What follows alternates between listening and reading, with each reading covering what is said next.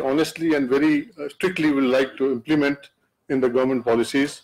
We will take it very seriously, the things you have recommended, your hard work. And I must assure you, as my Chief Minister, Mr. Murad Ali Shah, who is also an engineer from NED.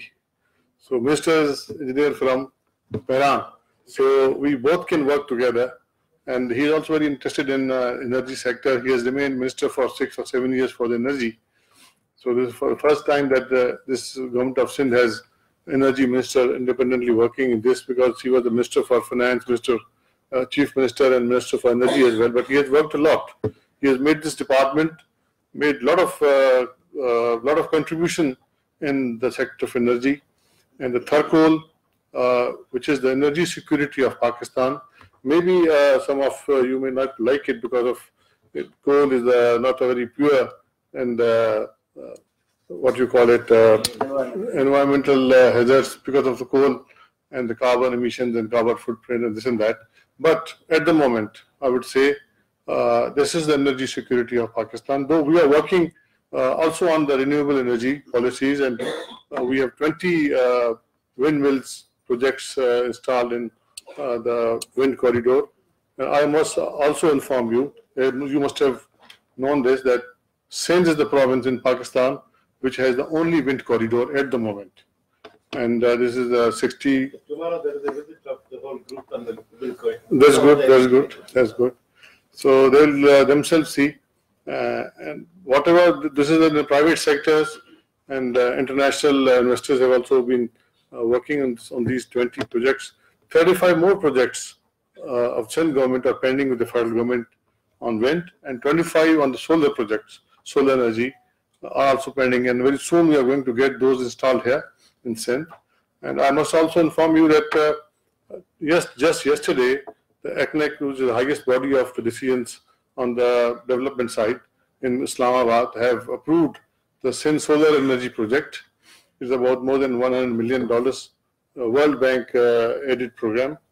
And what you are talking about, we have a component in that, and definitely for the Center of Excellence you have said. Yeah. Definitely I will look into it, and I will come back to you on this. Let me look at it, how much we can make it, and definitely I make a commitment, we will do something from that component for Mehran University. And if you have any concept paper on this or some plans on it, you must please send it to me so that we can examine it and we can assess it, and then we can go ahead on that. Definitely anything else I will, if you want me to do on this for the development of this college, this university, you're always welcome, and I'm always available.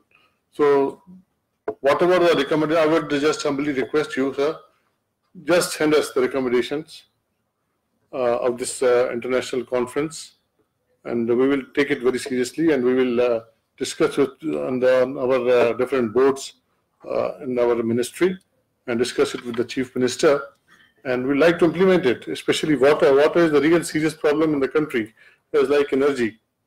So these are the two challenges which the present government and the people of Pakistan are facing.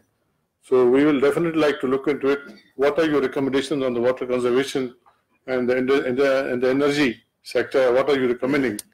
And definitely the renewable energy will have to come forward with policies. And in most of the countries which I've been looking at this thing, Denmark and China and different countries, Germany, where some has a 68% of the renewable contribution in their energy sector. Some has gone. Germany had on the 8th May operated for 4 continuous hours on renewable power.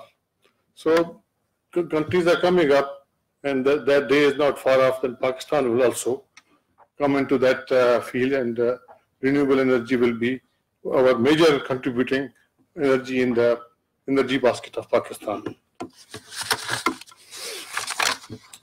So I once again thank you very much for inviting me here, and I hope the stay of the international delegates must have been very good here. They must have been comfortable, And anything else for government of Sindh can do, please let us know. And I will be always available for any assistance, any help required by this university, and especially on the energy and different sectors. So I once again thank you very much, everybody. And it was really a proud moment for me to be here. And I really wanted to come here and talk to you people and see how my old college looks like.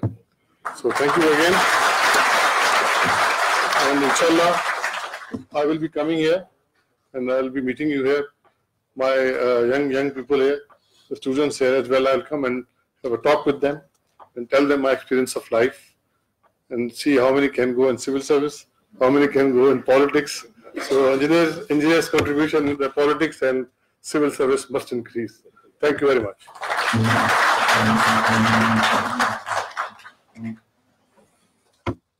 Thank you.